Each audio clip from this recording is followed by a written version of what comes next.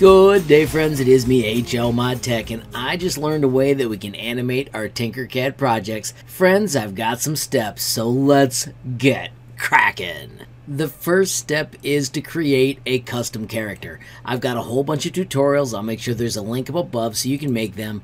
These end up having all separate parts so you can change their outfit to look however you want. They are based on the characters over here on this page. You can see here's where we started and then we just made them awesome. Once again, tutorials are up above.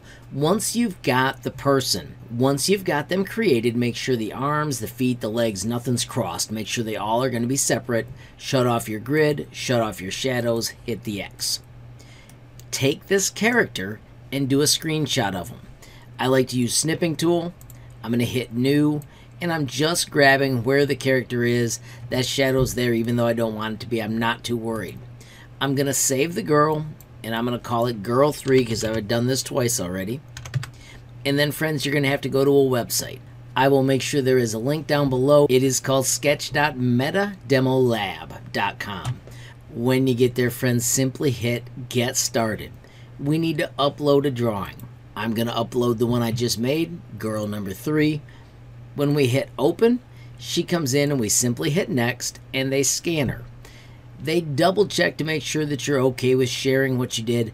I'm totally okay because this is just a Tinkercad character. It doesn't have any real information about me or anybody that would matter.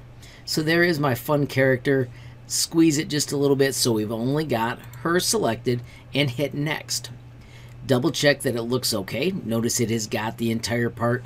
If you were missing an arm, it shows you how to add them, or if something shouldn't be there, like I've got a little piece right here that shouldn't be, I'm going to erase that.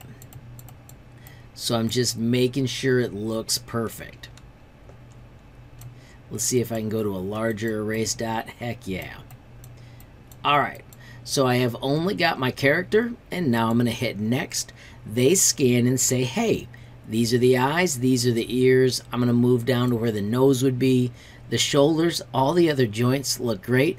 Friends, when you click Next, it does the little animation scan, and oh my gosh, there goes our character dancing across the screen. How crazy is it to see your Tinkercad projects come to life? Click on a different one, and after just a moment, boom, you have got more cool dancing Tinkercad figures. Friends, there are so many to pick from.